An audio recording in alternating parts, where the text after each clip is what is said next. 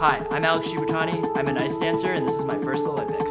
A lot of skaters have, that story about the first time they watched skating on TV. Normally it's the Olympics. My story is a little bit different from that. We learned to skate and Maya loved it right away. She started taking private lessons and I got taken to the rink because I'm her only sibling.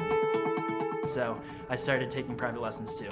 I'm lucky to have Maya as my partner. She's an amazing skater. When we're able to come up with things together and create programs that we really enjoy and hopefully the audience enjoys, that's huge for me.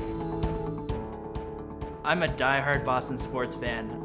It used to affect my skating so much to the point where in 2004, it was the ALCS against the Yankees and we were down 3-0. And it was also our first major competition as a team. Welcome, Shibutani and Alex Shibutani. And I was crushed after every loss because the previous year it had been the Aaron Boone fiasco. I was at the competition, I was in such a bad mood, I wasn't skating. I think I forgot parts of the program at one point, and Maya was just praying that the Sox could win at least one game.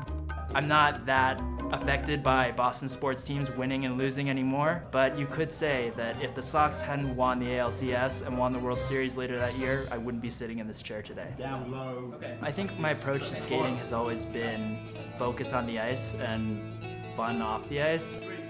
I mean, Maya and I have such an amazing relationship where we're able to just joke around. I mean, it's not all serious.